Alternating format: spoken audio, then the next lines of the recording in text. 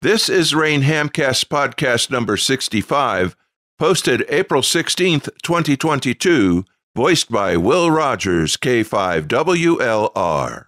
Do you remember the first time you recorded an interview with an important person, only to learn later it didn't record?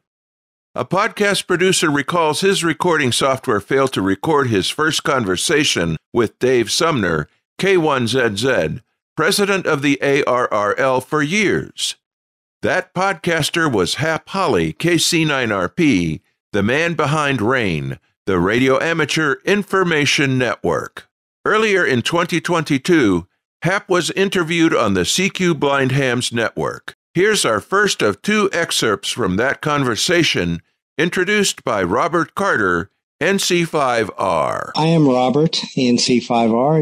We have with us Hap Holly, and my goodness, Hap, I've heard you doing the RAIN report for I don't even know how many years, but it's a real pleasure and honor to have a chance to talk with you a bit. Welcome to the Blind Hams podcast. Thank you. I grew up in Southern California near San Diego and was first licensed as a ham in 1965 at age 14.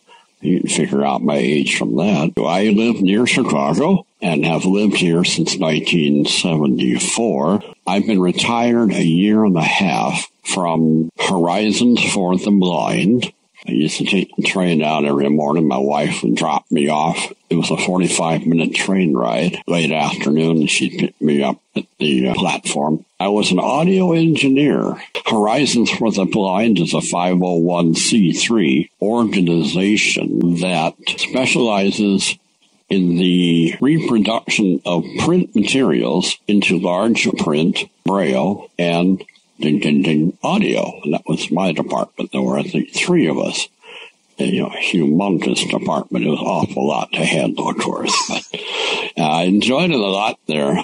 But after about 20 years, in June 2020, I didn't like the direction the company was going. It was under new management. Camille Caffarelli, who founded Horizons for the Blind some 40 years ago plus, passed on, and her son, Keith, took over the company, and I didn't agree with how he did things and so forth, so I said, okay, I'm out of here. My last day was July 3rd, 2020, and July 4th was truly a day of independence. If it's like me, I wake up and I realize I don't have to go to work today. It's another holiday. But in a way, it's so different not to go to work anymore, isn't it? Oh, yeah. Every day is a Saturday. I like that a lot. Yeah, I like that a lot, too.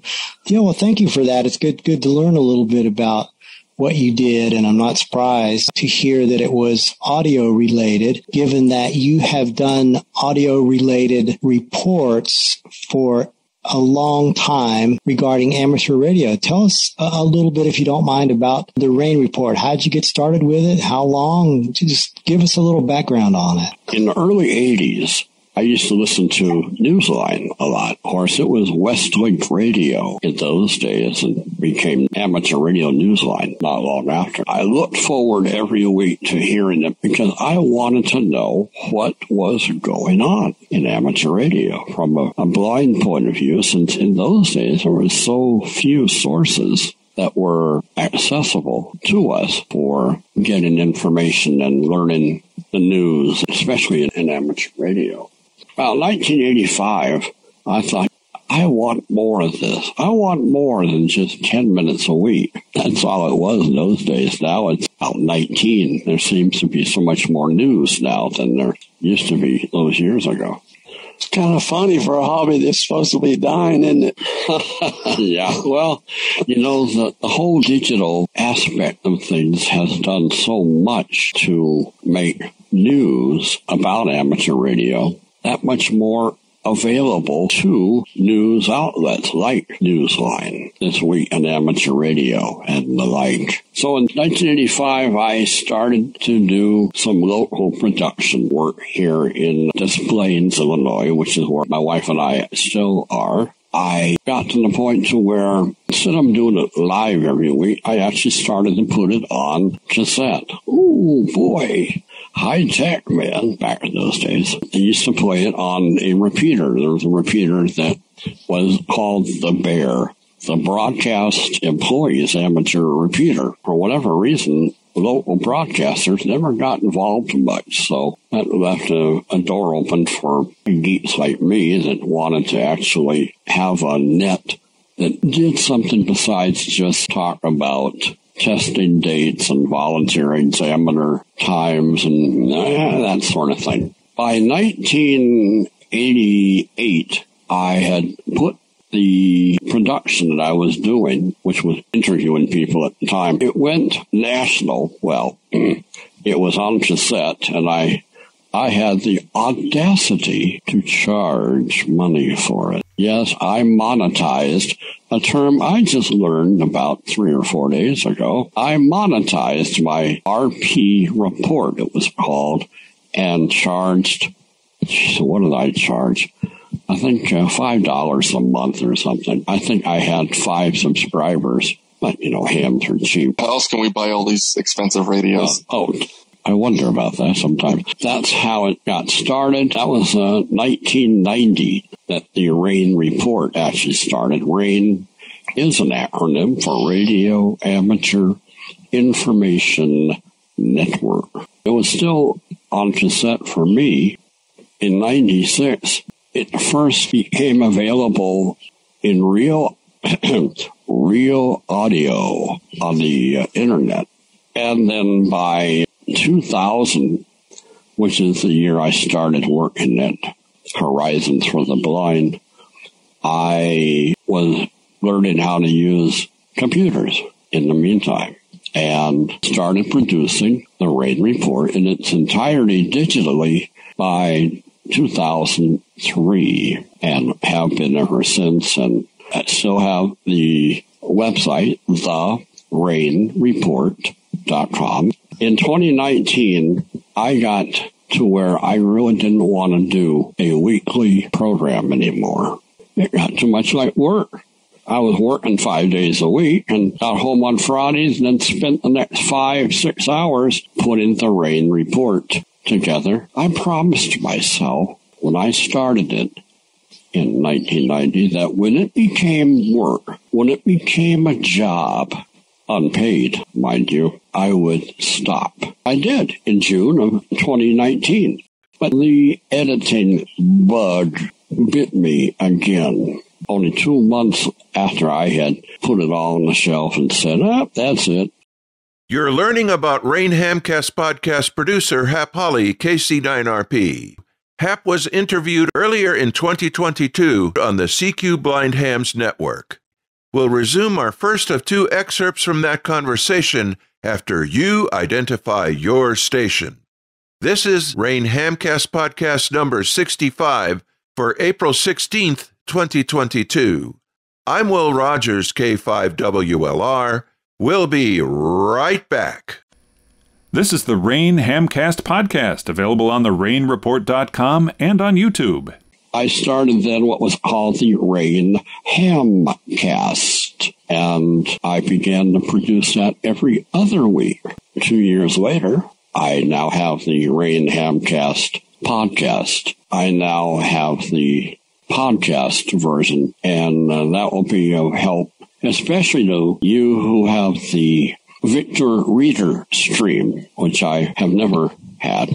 And you now can get it, if you have nothing else to do, on your Victor stream. Yeah, there's about 8 platforms, I think, if it's like CQ Blind Hams. We go out on Spotify, Apple Podcasts, Google Podcasts, Stitcher, there's Spreaker, there's several platforms, and I'm pretty sure you checked all the boxes available through Anchor.fm, like that's what we use. Whatever the case is, now that's where it is, and I am enjoying it a whole lot more. A, it's every 2 weeks. B, I'm now retired, and therefore I've got the time to do it and some motivation. And also, it's on YouTube now as well, the RAIN Report channel. I'm really curious, though, Hap, going back in time for a moment.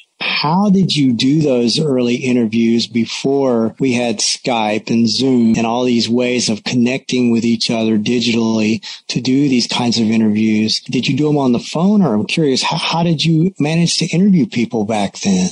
Yes, it's called Bell, as we used to call it, the telephone. And it's funny because when you listen to some early RAIN reports, and a lot of it is archived on the RAINreport.com. I'm still trying to find some more from 92.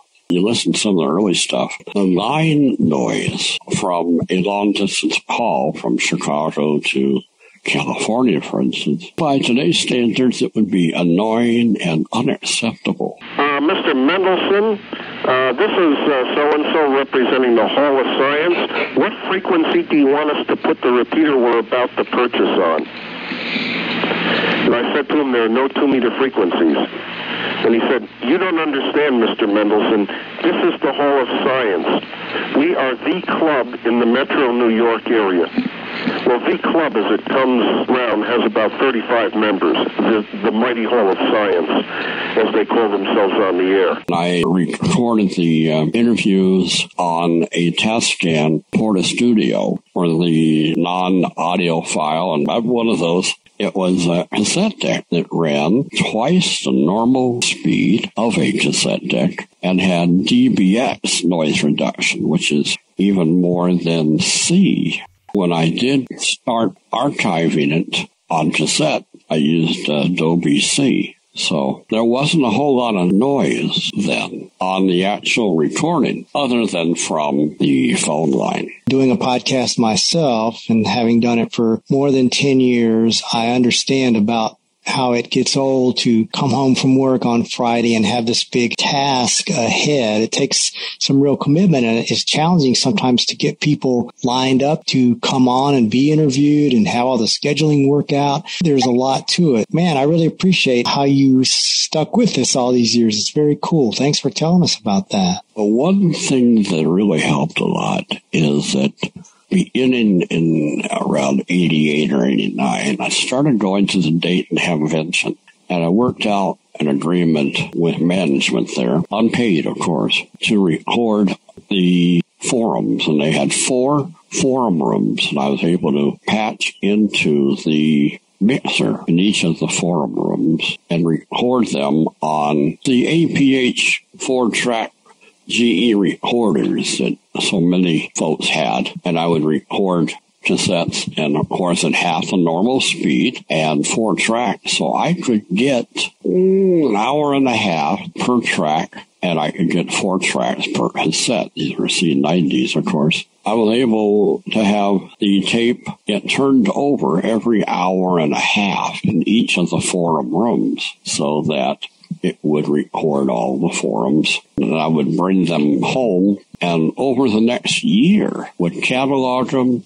and pick out what talks were useful that did not rely upon the visual aspects. And that's really too bad, because there were a number of presentations I couldn't use because the speaker relied too much on his or her video element. But there were others that would mention, now as you'll notice in the upper right-hand corner of the screen, you'll see Walter Cronkite standing on the Empire State Building throwing peaches off the top and having them land down below on people. It's a great visual.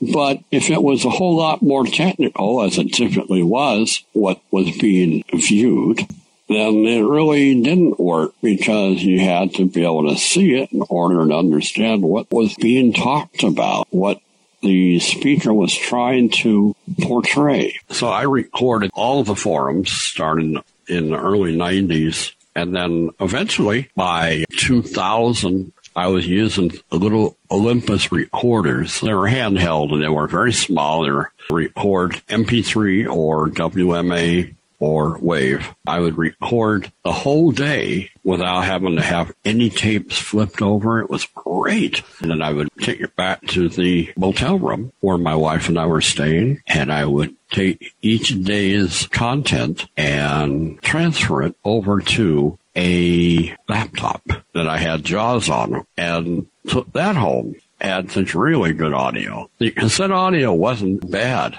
and was so much easier to edit once I was able to do it digitally. I think I did like 192, 44.1, that sort of thing. Once I got it home, then I would listen to it and edit it in WAV format. Once it's done editing, and once I had the script written and sent to whomever and then returned, then would convert it to MP3, which is what I do with it still today.